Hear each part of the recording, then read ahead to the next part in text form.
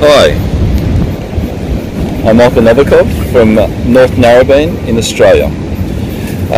Four-time world champion. I won my world titles in 1982, 84, 86, and then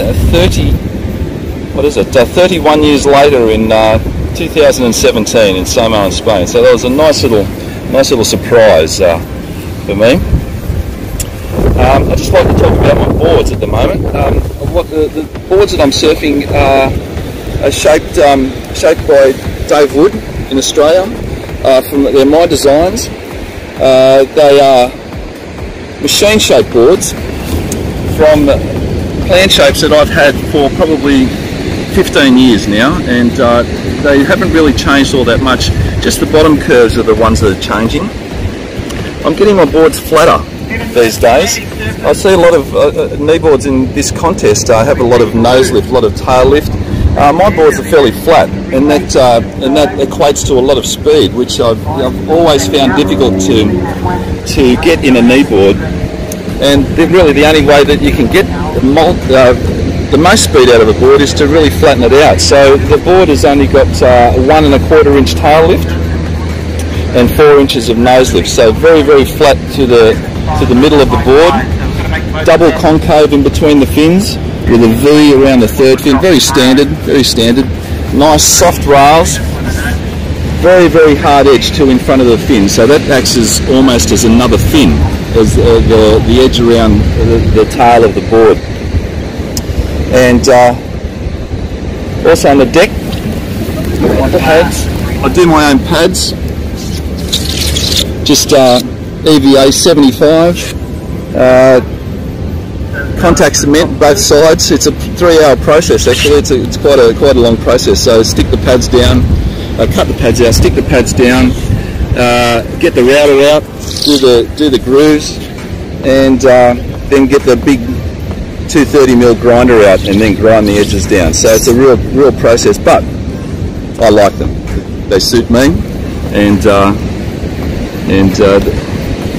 then I've got the pads are 8mm to 9mm thick. I've got a couple of different sizes, 8mm to 9mm, and the tail pad is 5mm thick. And I do use a couple of things for the hands to get up. And as you can see, I don't have any wax on the board, so it's I don't really need any wax on the board. So it's we like it that way, and that's my surfboard. Look, I've developed my surfing obviously over the last 46 years.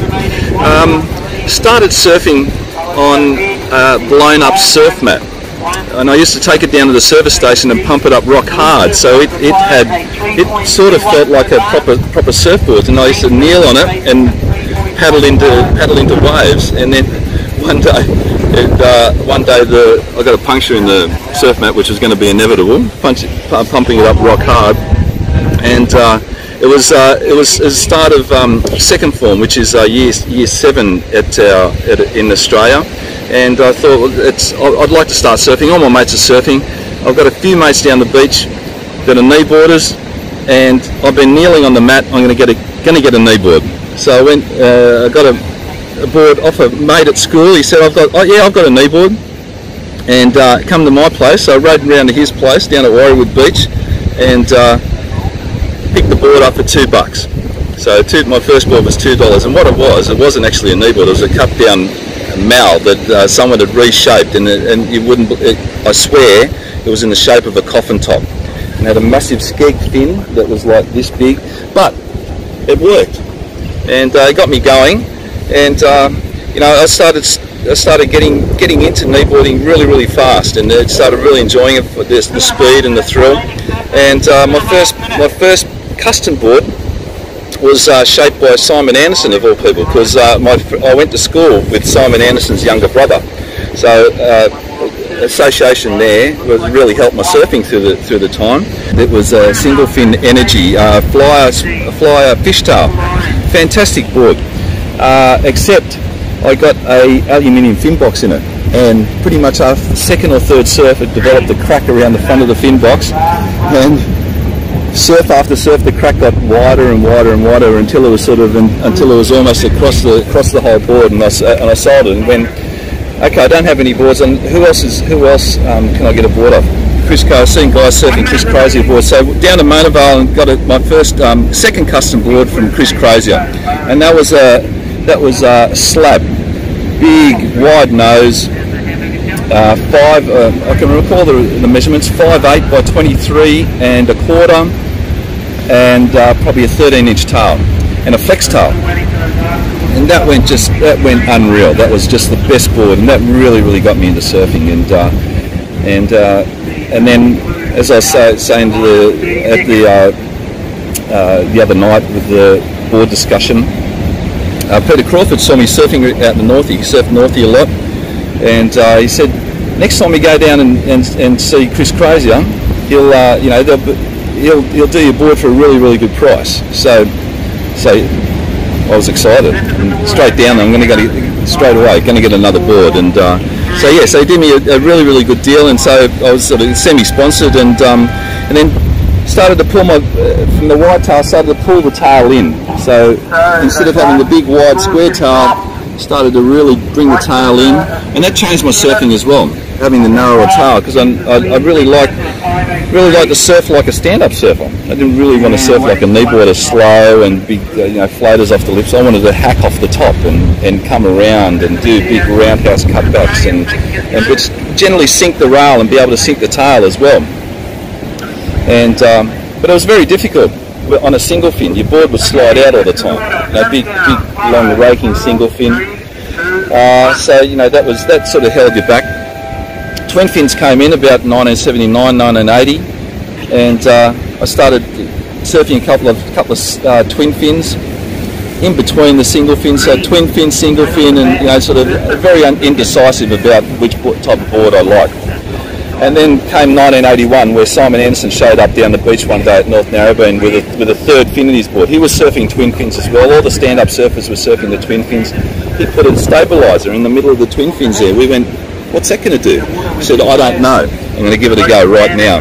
And I watched his first ever surf on a tri-fin, and a fantastic surfer, but he just drew the most cleanest lines, and it just driving so fast off the bottom. And we waited until he came in, and he said, this goes unreal. And you wouldn't believe it. It was pretty much straight away. I went down, because I was working for Craig McDonald at a Wearnees down at 236 Harbord Road, which was a kneeboard factory. Had been a kneeboard factory for probably 10 years. And Craig, we've got to put a third fin in the board. What do you mean, the third fin? I've just seen I don't know what they call it. It's just chuck a third fin in the middle here, in between the two side fins. So he chucked the fin box in down here. Got a fin happening pretty much straight away. We were working in a surfboard factory. It's pretty easy to do. And I was out surfing it within probably 3 hours. Surfing the board with a brand new box and a new fin in it with a third fin. And the first wave that I took off on, it was a left, and I took off, and it just felt really tight, and I'm going, oh my god, I can't turn this board. But then as I got to the bottom, I just turned off the bottom, and it just sprung, and it just flew straight off the bottom, and it wanted to go for the lip. It wanted to head straight up to the lip. I'm just going, oh, this is just amazing. And by the end of the surf, I was used to the tightness of the board, but also the looseness as well. So I wanted to come off the lip as well. And it just helped my surfing straight away. And then I was developing also a 360 off the lip at that time on my single fin, but that was kind of pretty hard to do. But the thruster really, with the drive off the bottom on right-handers, I could just fly off the bottom and just be heading straight for the lip, and just hit the lip and just keep going with the speed from the bottom of the board. And so they were easy to make then with the thruster. And so this was, you're talking, as I said, 1981. And then I'm surfing in quite a few contests, and qualified for the Australian team in 1982 to go to the first ever world titles that kneeboards were involved in. And still going? Yeah. And at those world titles, it was fantastic to see there was kneeboarders from quite a few countries, and look, we had probably four solid heats in that event. There was 2 kneeboarders from Australia, 2 from America, New Zealand. Yeah, so we're at the world titles on the Gold Coast in 1982, and many countries involved, and it was a fantastic experience. But one of the American surfers, Bill Sharp, he made the final.